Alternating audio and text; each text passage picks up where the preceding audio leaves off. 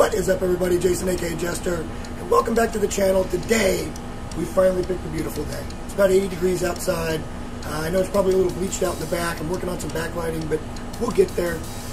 Today, we're going to be doing something I've seen on the internet, and it's pretty much going viral. So much so that I've heard that you cannot find certain items that it takes to make these in grocery stores because it's just such a trending thing. Today we're going to do the version I've seen online, but we're also going to put a Jester spin on it. Let's get over the board and I'll show you what we're doing. And the dish today that is taking the world by storm is none other than smoked shotgun shells. Now these are actually, they look really, really good. I have some concerns about just exactly how we're going to make everything work. We'll get into that as we go. We're not doing one or two. We're actually doing 3 different varieties of these today. The first variety is going to be pretty much the same thing that I've seen everybody else doing online, just to kind of prove concept on this. For the first version, what we're going to do is we're going to take a nice country sausage. This is just a mild breakfast sausage. And we're going to mix in some mild cheddar cheese. And I want them to be kind of cheesy, so we'll put in a little bit extra there. And then something I don't see very many people doing is I'm going to add a little bit of cream cheese. Now I've cut this down a little bit, but still wanted to clump up. So I think we're just going to try to incorporate that really well. And all we're going to do is mix all of this together. Let me get that all done and I'll show you guys the next step. From there, what you want to do is you want to take your manicotti noodle. I didn't have any trouble finding these. Apparently they're having a lot of trouble finding these in places. And I kind of just made just a little shape here. Kind of rolled it out with my hands to get it down to where I think it's going to fit inside that shell. And I think this will make the stuffing a little bit easier. So what we'll do is we'll just take it and we'll go right on the inside there and just keep pushing. The whole idea here is to get everything in the middle. You can also use your finger, but you want it to be fully stuffed on both sides. For the next step, we're going to be wrapping the whole thing in bacon. I've chosen this Applegate bacon again. Number 1, because I have it in the house. Number 2, it's a really nice bacon.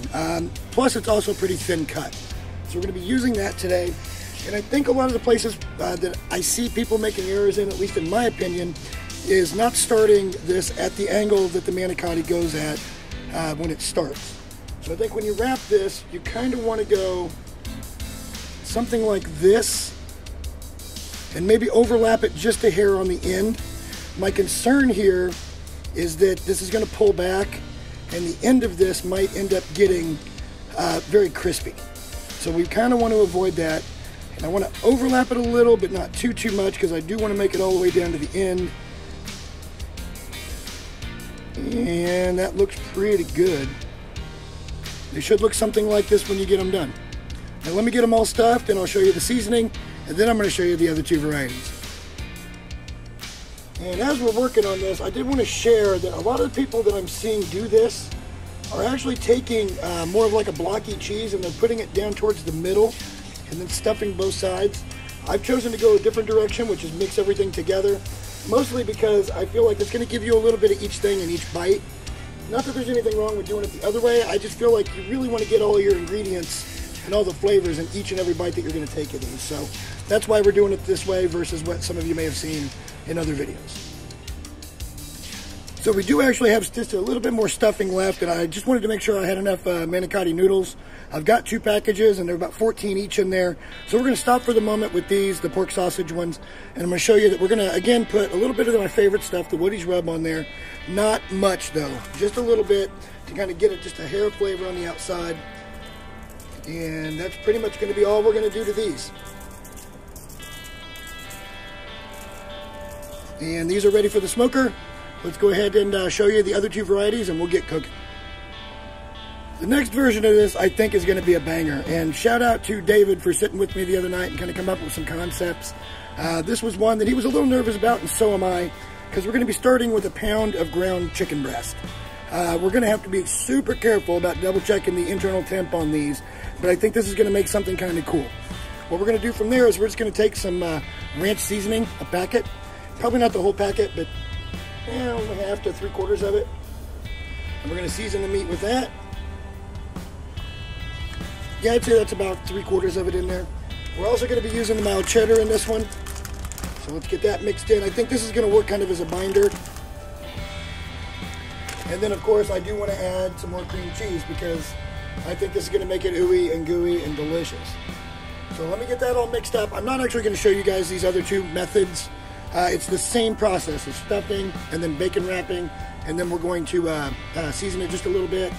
So since we've already covered that, just let me get it all mixed up, and then I'm going to show you the third version. And for our final attempt on this today, we're going to do something a little more gesture-ish.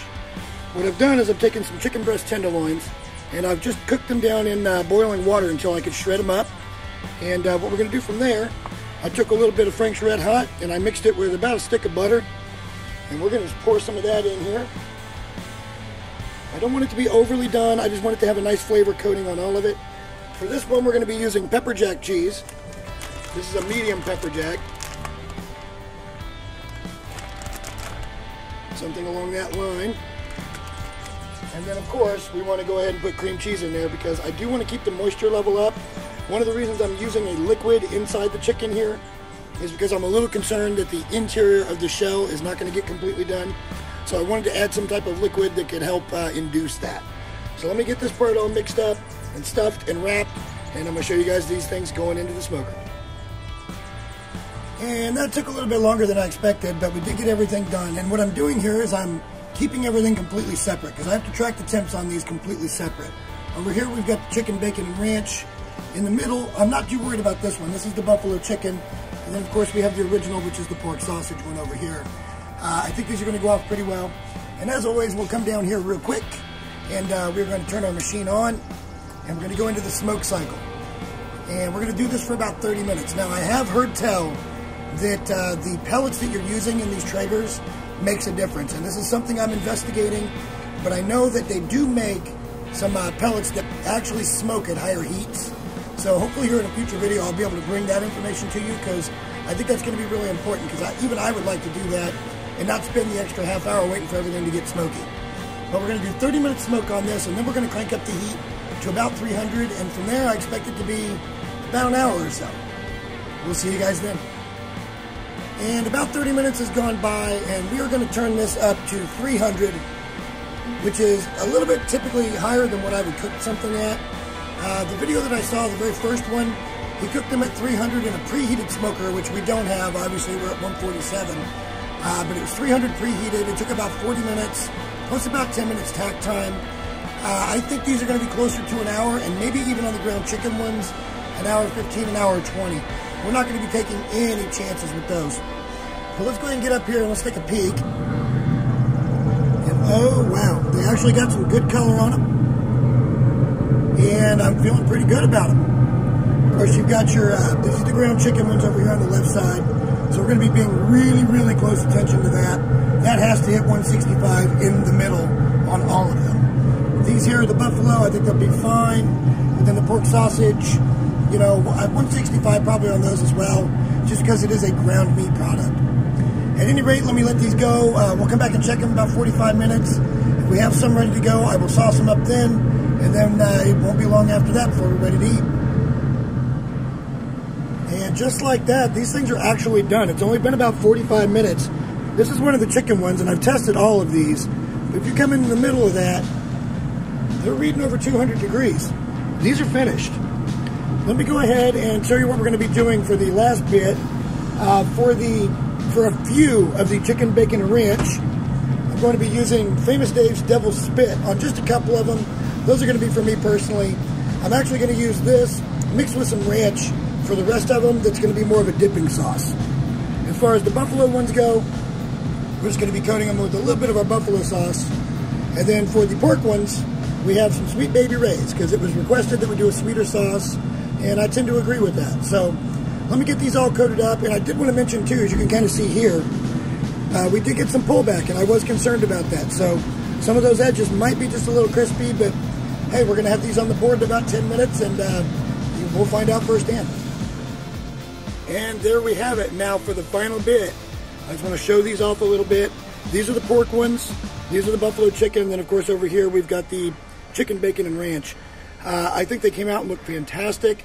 It did pull just a little, but I'm not going to harbor on that too much. let me show you what the inside of these guys look like. You can kind of see that it all kind of cooked in, and it looks like the noodles are completely done. So let's take a bite of one of the pork ones. I'm going to go from mildest to spiciest, and then we'll just kind of go from there. Let's see how this tastes.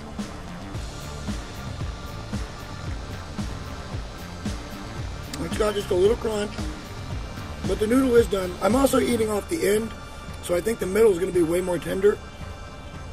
That's pretty dang good, though. And I know it's obligatory, right? The YouTuber says, oh, it's pretty dang good. Believe me, if there was something wrong with it, I'd tell you. Alright, so for this one, that's the chicken bacon ranch. I think that looks amazing as well. For this one, we're going to do the non-sauce, and I'm going to use this here, which is a barbecue ranch. And I think this is going to be a really nice additional flavor for this particular bite. Okay, that's the one I was really thinking was going to be fire, and guess what? That's lit. That is really, really flavorful. The ranch packet, the seasoning added so much to that meat. That is so good. Finally, we could just dip this in the ranch as well, but I think we're just going to go with this one as it stands. This is the buffalo chicken. Looks really nice. Let's have a bite and see how much juice we get out of this one.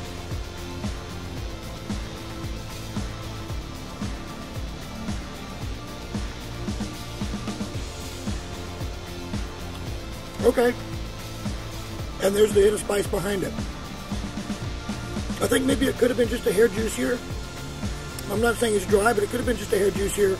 But you get all the flavors. I get the pepper jack, the creaminess. I get the spice of the buffalo and the really nice salty flavor of the bacon. I love it.